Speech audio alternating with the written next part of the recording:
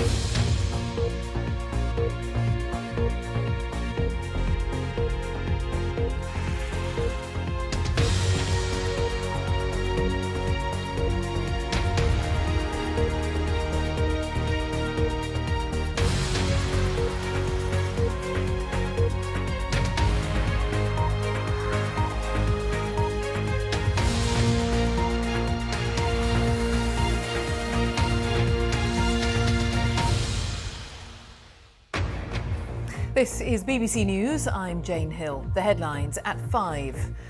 The High Court rules that the government's Rwanda deportation scheme is lawful. The Home Secretary tells the Commons she wants flights restarted as quickly as possible.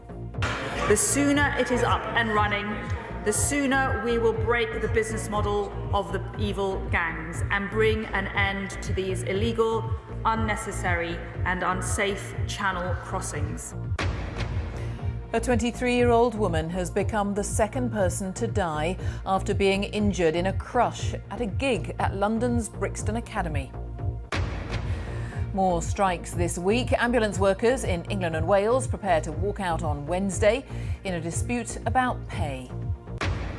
Jeremy Clarkson says he's horrified to have caused so much hurt after the backlash that followed his newspaper column where he said he hated Meghan Markle, the Duchess of Sussex. And in sport this hour, Steve Borthwick signs a 5-year deal to become England Rugby's head coach, promising to give it everything.